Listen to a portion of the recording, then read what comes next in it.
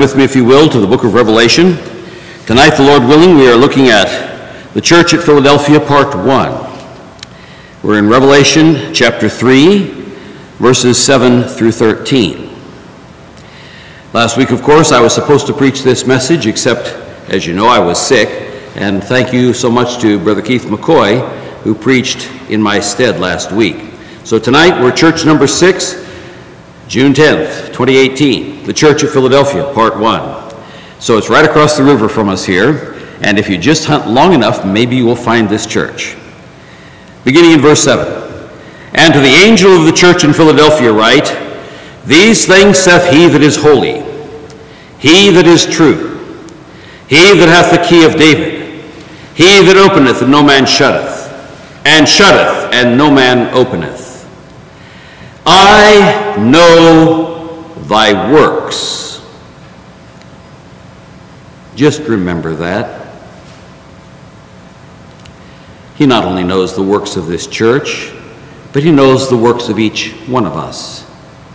And he knows the crummy excuses that we make for what we do. Ah, that he would say this to us. Behold, I have set before thee an open door, and no man can shut it. For thou hast a little strength, and hast kept my word, and hast not denied my name. Behold, I will make them of the synagogue of Satan, which say they are Jews and are not, but do lie. Behold, I will make them to come and worship before thy feet, and to know that I have loved thee. Because thou hast kept the word of my patience, I will also keep thee from the hour of temptation, which shall come upon all the world, to try them that dwell upon the earth. Behold, I come quickly. Hold fast that which thou hast, that no man take thy crown. Him that overcometh will I make a pillar in the temple of my God, and he shall go no more out. And I will write upon him the name of my God, and the name of the city of my God, which is New Jerusalem, which cometh down out of heaven from my God, and I will write upon him my new name. He that hath an ear, let him hear what the Spirit saith unto the churches. Let's pray. Our gracious Heavenly Father, we pray that tonight you would give us seeing eyes and hearing ears, that we might hear what the Spirit says unto Bible Presbyterian Church of Collingswood. We thank you, Father, for your word and for its power, for its beauty and for its grace, for its clarity, for its precision, for its penetrating observation of our hearts, for its challenge, and for its call to obedience. We pray, Father, for your blessing upon the word of God tonight as it goes forth, that it would indeed not return unto you void, but that it would accomplish that which you please, and that it would prosper in the thing whereto you have sent it. For we pray it in Jesus' name. Amen. 2 weeks ago, not last week, but the week before, let me just make sure this is on. It is, okay. 2 weeks ago, we talked about the church at Sardis, part 2. And we noted that if somebody wanted to make a ghoulish horror movie about Sardis, they could name it The Church of the Living Dead, or Religious Zombies from the Past, or This Place Used to Smell Sweet, but Now It Stinks.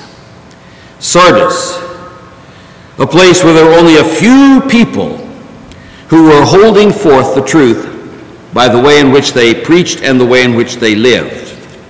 It was a church that had a good name, but in fact it was dead. It was like a preserved mummy.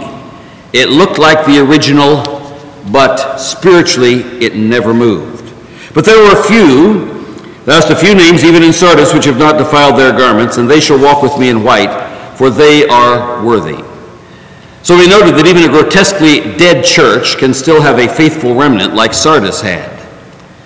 And I mentioned how many times as you drive through the South, you often see a church in some small rural village somewhere called Sardis Baptist Church, and I can't imagine naming a church after that, but it was a church where there is no persecution.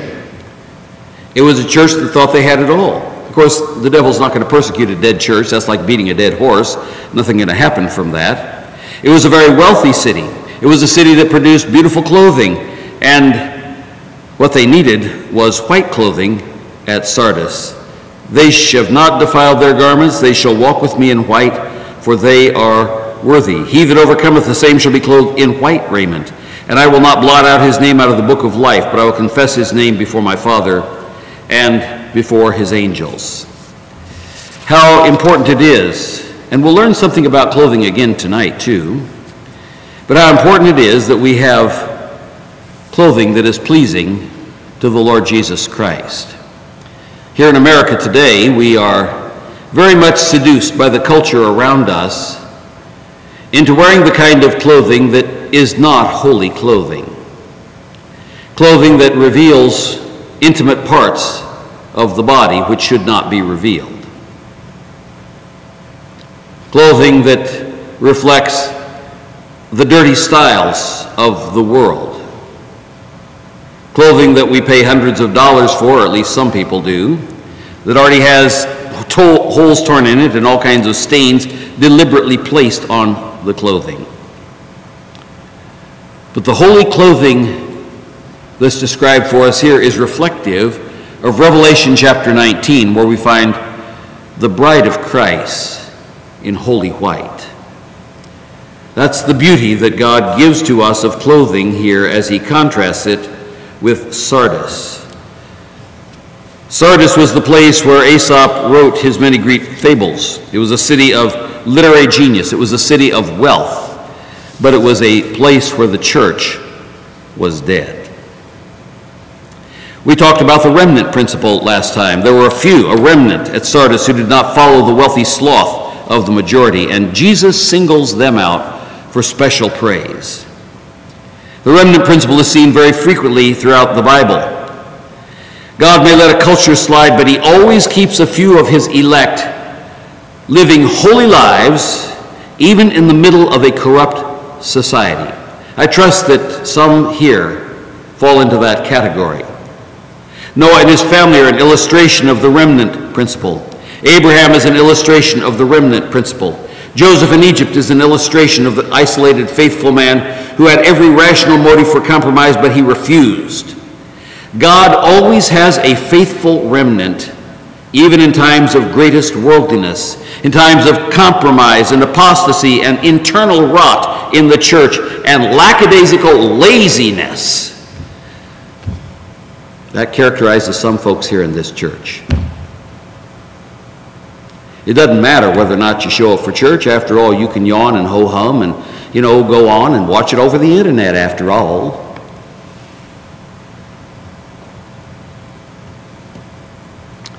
That's Laodicea. We'll get there. But God does have a remnant. And the question is, are you one of the faithful remnant, or do you merely think you're one of the remnant? Because it's very easy to deceive yourselves if you have no commitment. Paul talks about the remnant principle in Romans 11. We read that last week, verses 1 through 5.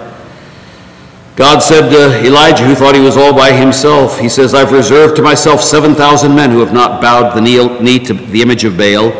And then Paul adds about the church at Rome, he says, even so then at this present time also there is a remnant according to the election of grace. And it may be a larger remnant than you anticipate. But remember, the remnant is there, but also remember something else. The tares can outnumber the wheat. But you know what's going to happen in time of harvest? When God harvests, and what does he tell the angels to do? They said, hey, there are a bunch of tares in here. He says, that's all right. Go ahead, cut everything down, and then separate them out. and burn the tares with unquenchable fire. I hope you're not a tare. So Jesus gave a command to his faithful remnant, 5 different commands, not to a dead church of we think we are saved hypocrites, but here are the 5 commands. Number 1, wake up. Don't let that apathy of the rest of the church lull you into the sleep of death. Number 2, strengthen that which remains. In other words, the fire is going out. You need to put more wood on the fire and fan the flames to make the fire brighter in the scary dark night of the jungle. That's why you need to be here. Number 3, this is a call to go back what they already knew, what they had seen and heard. He tells them, remember. And then he tells them to keep. In other words, faithfully obey what you know and remember. And finally, he tells them to repent. There is no revival without repentance. Repentance is not say, oh yeah, I'm sorry about that, or I feel sorry about that. Repentance, metanoia, is the word that means 180-degree about face. You're walking south, and you're walking along briskly, and you turn around, and you not merely face north, but you begin to walk as briskly north or faster than you were walking south. That's metanoia. That means to turn about your direction and begin to run as fast as you can in the correct direction.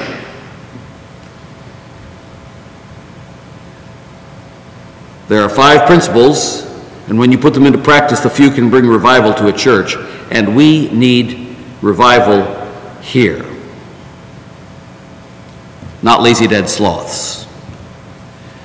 Even if lazy dead sloths get benefit from this church, that's not the standard that God sets, that the Lord Jesus Christ sets in his word. You need to be here and you need to be active. Okay, tonight, the church at Philadelphia. By the way, Jesus makes it very clear that he will destroy all the dead churches where there is no revival, and he'll destroy this church here if there's no revival too. Hear what the Spirit says to the churches. So tonight, we're in Revelation 3, verses 7 through 13. As we look at this passage here, we just read it, those studying the book of Revelation have called Philadelphia of Asia Minor the faithful church and the missionary church. In church history, and remember we paralleled this to different periods of church history in our opening lessons on the book of Revelation. In church history, it appears to most closely parallel the time period from the Great Awakening here in America through the beginning of the 1960s, 1960-61, somewhere along in there, when the church in America took a definite turn toward the character qualities of the church at Laodicea. We'll talk about that more when we get to Laodicea, but we see some of the definite character qualities of the church at Laodicea beginning to hit America with full force in the 1960s. Only 2 of the 7 churches have no rebuke from Jesus recorded against them. The church at Smyrna, which was the persecuted church, the suffering church, and the church at Philadelphia. The name in itself tells you something about the church. Philadelphia is a compound of 2 Greek words, philos and adelphos. Philos is a friendship kind of love. Adelphos means brother. Living across the river from the American city of Philadelphia, I'm sure that you all know that Philadelphia has been called the city of brotherly love. And of course, you're all familiar with Love Park and the iconic statue of the word love, which was moved not too long ago for the complete renovation of that park. The history of the church in Philadelphia of Asia Minor is almost as long as the history of the church in Smyrna. As we noted when we studied Smyrna, where Polycarp was martyred, there are still over 100,000 people there today that self-identify as Christians, even in the midst of Muslim persecution. Philadelphia went through many attacks like that. They were not extinguished until the Muslim conquests in 1400 and after. The faithful church. The Muslims came in and wiped it out. It may tell us something about what will happen here in America. I hope we can talk about that later on. The Philadelphia of Asia Minor was not far from Smyrna, which was a good church. It was about 30 miles from Sardis, the bad church. It was in the smaller Kogamus River Valley, which ascends up to a central plateau of about 2,500 feet. In that valley stands a hill, 800 feet high, and it was on top of that hill where Philadelphia was built. According to various commentators, it was known as the Gateway to the East, because it was the point that Greek culture, that is the Hellenistic culture, was spread to the entire region and the Greek language as well, so that all the local languages were eventually extinguished. Philadelphia is also the newest city of the 7 cities mentioned in Revelation 2 and 3, because it was not founded until about 189 BC. So it's only about 200 years old at the time that John writes the book of Revelation. It was probably founded by one of the kings of Pergamum, and we studied Pergamum and all the horrible things that happened there at Pergamum. It was probably either founded by Eumenes or his brother Attalus II, and hence it got the name Brother Lover, because they were known for their loyalty and love for one another. One problem, however, with building the city at that location was that it was along a fault line that had various volcanoes that suffered destruction in 17 AD due to a gigantic earthquake. You know, as you look at the history of the city, it may tell you something else about the history of the church. I don't want to go too far afield on this, but you know, there are earthquakes coming against the church here in America right now. Judicial earthquakes and political earthquakes and all kinds of other things like that. And by the way, be in prayer for President Trump right now. This afternoon, he and Kim Jong-un both arrived in Singapore, so they're both there right now for this so-called upcoming summit. There are all kinds of earthquakes going on that may affect the church. And be in prayer for our brothers and sisters in Christ who currently are in North Korea. We prayed for them this morning. But anyway, it was along a fault line, and it was destroyed in 17 AD due to a giant earthquake. Tiberius Caesar sent disaster relief, that's what we call it today, to rebuild the city, and so it changed its name to Neo-Caesarea for several years. Later, it changed its name again to Flavia to honor the Roman imperial family. Now, most of the other churches in chapter 2 and 3 reflect the specific character qualities of the Son of Man vision described in chapter 1. And do you remember how it talks about him girded in a white girdle and a white robe and golden girdle, and you know he's got stars in one hand, and all kinds of things are going on, brazen feet. As you look at the various references to the other churches, you find that there are reflections of the way in which the Lord Jesus is portrayed in the Son of Man vision. But as we look here at Philadelphia, it's somewhat different. Philadelphia, when Jesus is talking to Philadelphia, he describes himself with 5 different character qualities. And the 5 qualities that he uses to describe himself are character qualities of Christ that are expressive of his messianic character as described in the prophetic Old Testament, especially in the book of Isaiah. We'll see that in just a moment. First, he who is holy. The one who speaks here is he who is holy. You know, I did many years ago, I did a study on the holiness of God. And after doing that study, I was deeply impressed that holiness is perhaps the most important key description of God in the Old Testament. The holiness of God is also one of the most fascinating studies in all of Scripture. I encourage you to take your concordances and look at all the places that holy occurs. Meditate on those passages. Think about the holiness of God. After going through the passages dealing with the holiness of God, you will want to fall at his feet in total worship if you are an in-fellowship believer.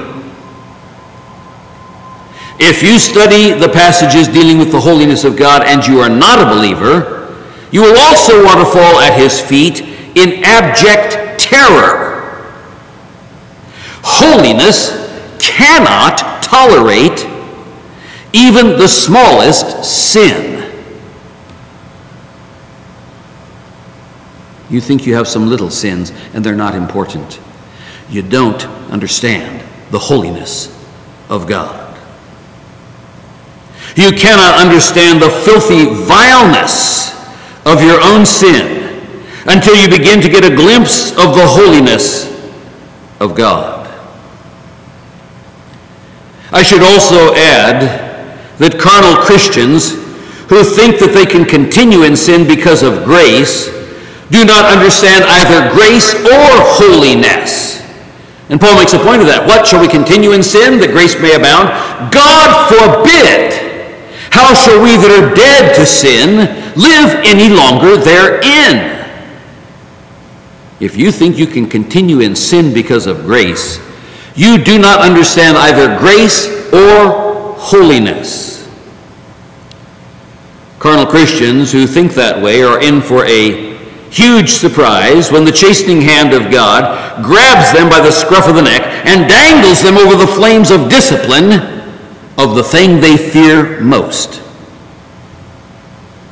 You know, God does that in discipline. Ask yourself this question. What do you fear most? Think about it for a minute. What do you fear most? You see, if you don't have the fear of the Lord, you're going to fear something else. If the fear of the Lord is not number one in your life, you're going to fear something else number one. The fear of the Lord is the beginning of wisdom. Knowledge of the holy is understanding. If that's not number one in your life, the fear of the Lord, that means something else is number one in terms of what you fear. What do you fear most? Did you know that's probably what God will use to discipline you with chastening before he kills you with death for refusing to repent? Holiness. When the angels surround the throne of Jehovah in Isaiah 6, the ascription of worship and praise that they give to him is holy, holy, holy is the Lord God of hosts. No other word in the Bible is used in triplicate to describe the character of God. When you're in the presence of God, the one overriding characteristic that overshadows all the other character qualities of God is his holiness. That's the first thing that Jesus uses to describe himself in the letter to the church at Philadelphia. Although the other character qualities of God are true, you never see the angel saying, beautiful, beautiful, beautiful is the Lord God of hosts. You never see them saying, love, love, love is the Lord God of hosts. You never see them saying, gracious, gracious, gracious, or merciful, merciful, merciful, or omnipotent, omnipotent, omnipotent, or omnipresent, omnipresent, omnipresent is the Lord God of hosts. Or, and here we need to pay attention because we're Presbyterians, sovereign, sovereign, sovereign is the Lord God of hosts. We tend to make that the central character quality of God. That's true about God, as are all the other ones. But that's not the controlling character quality of God. You don't find any of the other of the infinite number of character qualities describing his perfection repeated in triplicate by anyone who worships before him. Isaiah chapter 6, in the year that King Uzziah died, I also saw the Lord sitting upon a throne, high and lifted up, and his train filled the temple. Now Jesus tells us in John chapter 12 that Isaiah saw Jesus and said this about him. So the one before whom they fall, and they call him holy, holy, holy, that one is Jesus, according to John chapter 12. And that's the character quality that Jesus gives to himself as he speaks to the church at Philadelphia. The first character quality is he who is holy. Above it stood the seraphim, that's the burning ones, seraph, to burn. Each one had 6 wings, with 20 covered his face, with 20 covered his feet, with 20 did fly. And one cried unto another and said, Holy, holy, holy is the Lord, all capitals, Jehovah of hosts, Yahweh Sabaoth, Jehovah of armies. The Lord is full of his glory. We have a manifestation of the Shekinah glory. And what is the central character quality of the manifestation of the Shekinah glory? Is the holiness of Jesus on his throne. And the posts of the door moved at the voice of him that cried, and the house was filled with smoke. What does it do to Isaiah when he sees the holiness of God? Then said I, woe is me, for I am undone, because I'm a man of unclean lips. Now this is already in chapter 6. This is already after Isaiah has begun to proclaim the word of God in chapters 1 through 5.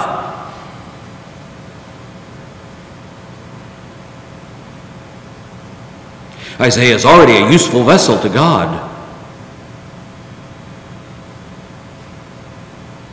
Isaiah is walking in fellowship. Isaiah is walking by faith. Isaiah is walking in obedience. But when he gets a glimpse of the holiness of God, he says, woe is me, for I am undone. I am a man of unclean lips, and I dwell in the midst of a people of unclean lips.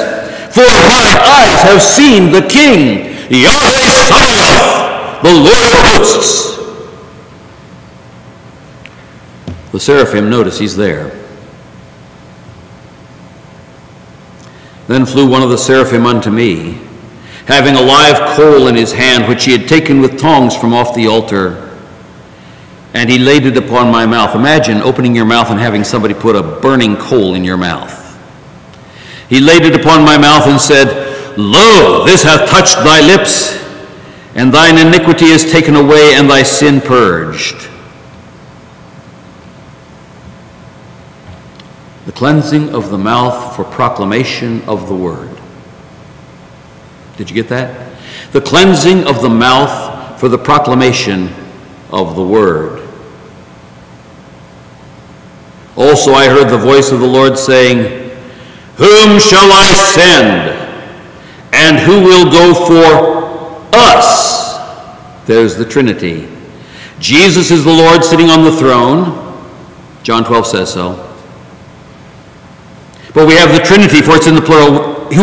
Then said I, Here am I, send me. That's the key to this passage. When we see God in his holiness, it makes us want to do at least 3 things. Write them down. When you understand the holiness of God, when you see God in his holiness, it makes you want to do at least 3 things. Number 1, cry out because of your own uncleanness and beg for cleansing. That's what happened with Isaiah. Number 2, worship him in the beauty of holiness. That's an incredible phrase in Scripture that refers to holy clothing. Psalm 2 and Psalm 110 use it. It's a very, very interesting phrase. Holy clothing, holy festive garments. The beautiful white clothing that was worn at the feasts of Israel, worn by the priests as they went in for worship. Ties us back with how Jesus said, I'll give you white clothing if you overcome. The holy clothing of Psalm 2 and 10. And as we've said before, that business of holy clothing seems to be something that many have ignored in the modern American church. The third thing that the holiness of God, when you really begin to understand it, the third thing that it makes you do is ask for the privilege of serving him wherever he will send you. After Isaiah saw the holiness of God, he cried out because of his uncleanness. He worshiped God, and he asked for the privilege of serving. Here am I, send me. Now, the next few things that I want to say here, I hope You pay attention because it will help you when you're talking to people who want to criticize God, who always have an excuse for why they don't believe in God. When wicked pagans criticize God and try to portray God apart from his holiness, because they always use some other character quality, how can a God of love do blah, blah, blah, blah, blah, you know. When they portray God apart from his holiness, they do not portray the God of the Bible. When carnal Christians downplay the holiness of God and try to make his love or his mercy or his grace the principal character quality so that they can excuse their own carnality, they put themselves in grave danger. When they say, as I mentioned a moment ago, well, you know, God's a God of love. And a God of love wants me to be happy. What they're doing is putting their own desire above the holiness of God. He wants me to be happy, so he wants me to have this, or he wants me to have that. God wants me to be happy. That is not the controlling character quality of God, that God wants you to be happy. Now, I know that may come as a shock to some of you, but you know, frankly, God doesn't care whether or not you're happy. Happiness goes back to the word hap, which means luck. Happenstance, things that happen. God wants you to be filled with joy, which is not the same thing as happiness. And joy is the fruit of the Spirit. And joy can take place even in the darkest times of trouble and tribulation. I was talking to somebody this week, and, you know, I just want to be happy. I just want to be happy. I don't want this, I don't want that, I don't want this. I want to be happy. Wrong perspective on life. If you understand the holiness of God, and if that is the God upon whom you focus, your desire is not for your own personal happiness, your desire is for holiness. Your desire is to depart from sin.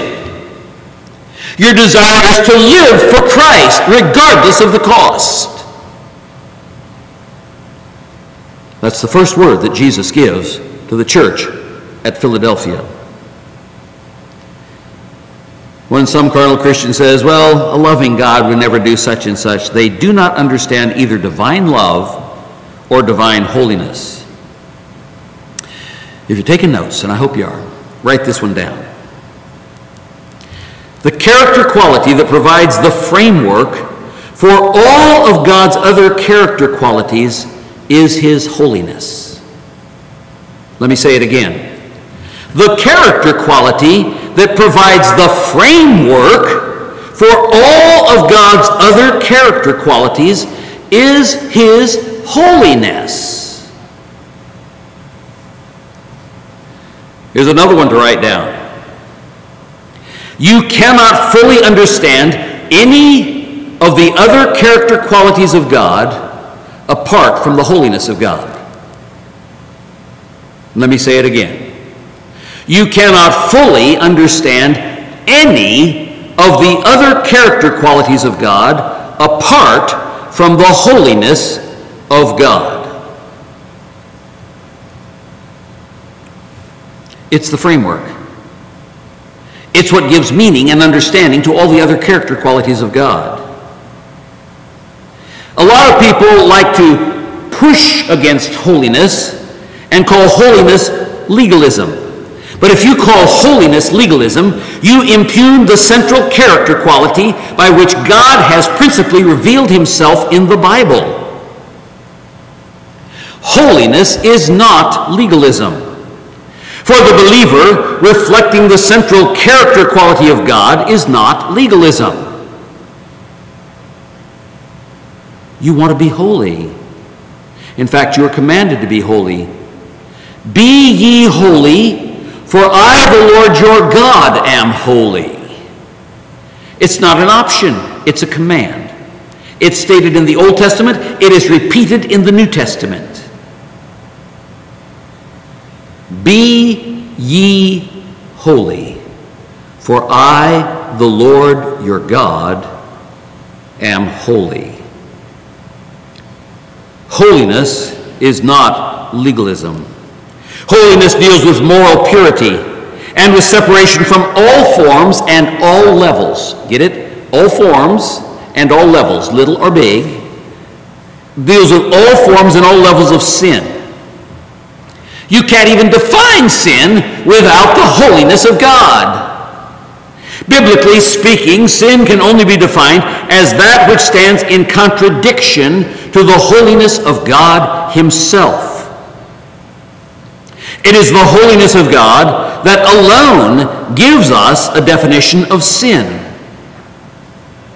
Without the holiness of God, there would be no absolute standards for determining what sin is and what sin is not. What is the standard for sin? It goes to the very heart character quality of God, which is his holiness. Without the holiness of God, we are left with a stinky, messy, irrational standard of situational ethics. We'll end up just like Israel did at the end of the book of Judges, when every man did that which was right in his own eyes. Do you understand? That this is why, and is precisely why, pagans and compromising Christians want to make a different or another of the ineffable character qualities of God central and controlling. Qualities like his love or his mercy or his grace.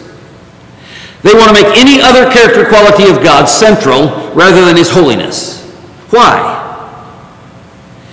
Because that way they don't have an absolute standard against which they will be judged. Note this well. Holiness is never portrayed in light of or a subservient to any other of God's character qualities.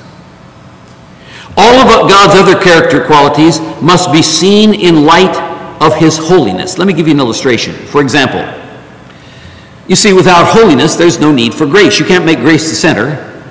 But because grace is for what? Grace is extended to us as we are guilty for sin. What is it that defines sin? It's the holiness of God that defines sin. Without holiness, there is no need for grace. But you cannot say without grace there's no need for holiness.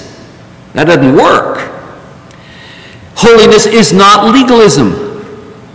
Holiness is a reflection of the central controlling character quality of God. And God says to us in command, "Be ye holy, for I, the Lord your God, am holy." You know, we've discussed the 4 different types of legalism in the Bible, and I've preached on it extensively, so I'll not do that again, but I'll just remind you of them, what legalism is, because a lot of people try to make holiness legalism. They say holiness is legalism. The 4 kinds are Jewish apostate legalism, that is requiring a work of Old Testament law for salvation; pagan apostate legalism, which requires a human good work of man for salvation; Jewish heretical legalism, which requires a work of Old Testament law for sanctification; and pagan heretical legalism, which requires a human good work of man for sanctification. But let me say it again. Holiness is not legalism. Never let anybody redefine either legalism or holiness for you. If they can get you thinking something else is legalism, they've managed to knock you off the center pin, which is holiness of God. Holiness is a reflection of the central controlling character quality of God. Reflecting the central controlling character quality of God is what we are called upon to do. We are to be conformed to the image of Christ. Jesus is holy, and that's the first thing he says to the church at Philadelphia. He who is holy. Being conformed to the image of Christ is in fact what we do. God does it in us. The entire biblical doctrine of separation is based on the character quality of the holiness of God. Do you understand that? There is no purpose, no meaning to separation except your own good feelings about what you like and what you don't like, unless you have the holiness of God. Separation makes no sense at all, and that's why most of the evangelical so-called church in America today doesn't practice any form of separation and dresses like they do when they come to worship before a holy God and don't understand what holiness is. Because they've redefined some other one of God's character qualities as the number one. The Bible puts holiness first. Let me read you just a few verses where Jehovah God takes the title, the Holy One, and that's the title that Jesus gives of himself in the Gospels and in the book of Revelation. It's a title that clearly belongs to the Lord Jesus Christ, and therefore it is a very clear manifestation of his sovereign deity. Let me just read you a few passages. 2 Kings 19:22. Whom hast thou reproached and blasphemed? And against whom hast thou exalted thy voice and lifted up thine eyes on high? Even against the Holy One of Israel. How about Job 6, verse 10? Then should I yet have comfort, yea, I would harden myself in sorrow, let him not spare, for I have not concealed the words of the Holy One. Job. Psalm 16:10. Now you know this verse because this is a verse that relates to the Lord Jesus Christ. It's a prophetic verse about his resurrection. For thou wilt not leave my soul in hell, neither wilt thou suffer thine Holy One to see corruption. Jesus, the resurrected Christ. We see him that way. The Lamb that was slain and yet standing as we look at the opening verses of Revelation. The one who introduces himself here in chapter 3 as the Holy One. Psalm 71, verse 22. I will also praise thee with the psaltery, even thy truth, O my God. Unto thee will I sing with the harp, O thou Holy One of Israel. Psalm 78, dealing with Israel's rebellion. They turned back and tempted God and limited the Holy One of Israel. Psalm 89:18. For the Lord, Jehovah, is our defense, and the Holy One of Israel is our King. Palm Sunday it takes you to. Psalm 89:19. Then thou spakest in vision to thy Holy One, and saidst, I have laid help upon one that is mighty. I have exalted one chosen out of the people. Did you know the Holy One is one of Isaiah the prophet's favorite titles for the Lord Jesus Christ? The Holy One is one of the favorite titles that God uses of himself in the prophetic passages in the book of Isaiah. Isaiah 1:4, Ah, sinful nation, a people laden with iniquity, a seed of evildoers, children that are corrupters, that they have forsaken the Lord. They have provoked the Holy One of Israel unto anger. They are gone away backward. Chapter 5:19, they say, let him make speed and hasten his work, that we may see it. Let the counsel of the Holy One of Israel draw nigh and come, that we may know it. Verse 24, therefore as the fire devoureth the stubble, the flame consumeth the chaff, so their root shall be as rottenness, and their blossom shall go as dust, because they have cast away the law of the Lord of hosts, and despised the word of the Holy One of Israel. Chapter 10, verse 17, the light of Israel shall be for a fire, and his Holy One for a flame. And it shall burn and devour his thorns and his briars in one day. That's Jesus in Revelation 19. We'll get there. Isaiah 10:20, and it shall come to pass in that day that the remnant of Israel, and such as are escaped of the house of Jacob, shall no more again stay upon him that smote them, but shall stay upon the Lord, the Holy One of Israel, in truth. That brings us to the book of Revelation, chapter 19 and 20. Isaiah 12:6, cry and shout, thou inhabitant of Zion, for great is the Holy One of Israel in the midst of thee. Jesus ruling in Jerusalem. Chapter 17, verse 7, at that day a man looked to his Maker, and his eyes shall have respect unto the Holy One of Israel. Chapter 29:19, the meek also shall increase their joy in the Lord, and the poor among men shall rejoice in the Holy One of Israel. 29:23, but when he seeth his children, the work of mine hands in the midst of him, they shall sanctify my name, and sanctify the Holy One of Jacob, and shall fear the God of Israel. Chapter 30, verse 11, get you out of the way. Turn aside out of the path, because the Holy One of Israel, cause the Holy One of Israel to cease from before us.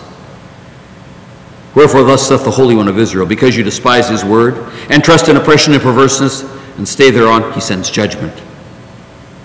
Chapter 30, verse 15, for thus saith the Lord God, the Holy One of Israel, in returning and rest shall ye be saved, in quietness and confidence shall be your strength. But ye would not, and ye would not. Chapter 31:1, woe to them that go down to Egypt for help, and stay on horses, and trust in chariots because they are many, and in horsemen because they are very strong, but they look not unto the Holy One of Israel, neither seek the Lord. You know, America's going that way, folks.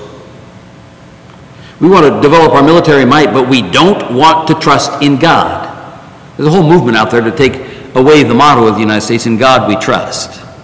Get it off our money. They've already knocked out the Ten Commandments from the public schools. They've already knocked prayer out of the schools. They're doing their very best to confine Bible teaching to the four walls of the church and not have anything up. I mean, Facebook removing a lot of stuff that would be offensive to pagans.